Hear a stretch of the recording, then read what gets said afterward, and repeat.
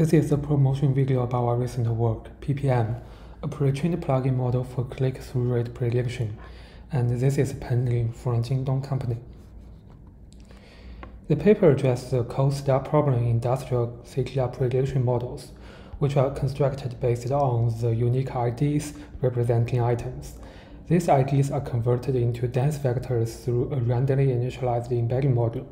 The model will learn the relationships between items during training. However, for those low-frequency items, also known as long-tailed items, the efficacy of ID features falters. One typical solution is to introduce modality-based features, as these features are independent of item frequency. However, the question remains how to introduce modality-based features.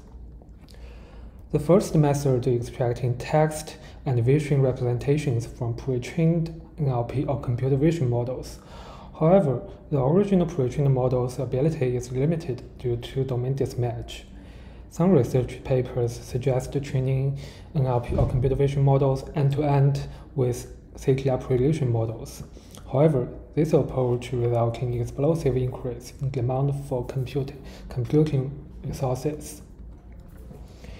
In order to introduce powerful multimodal features without significant increase in the computation cost, we split the user behavior modeling layer in the traditional CTR prediction model into ID-based user behavior modeling and model-based user behavior modeling. This allows us to pre-train the entire model-based user behavior modeling with massive cross-domain data to obtain a more powerful user model representations. And we only use a subset parameters of the whole model. This also reduces the computation cost.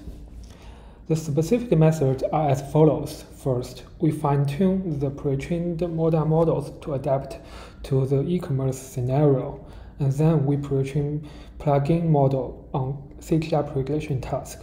Finally, we train the unified model on CTR prediction task. And it has three advantages.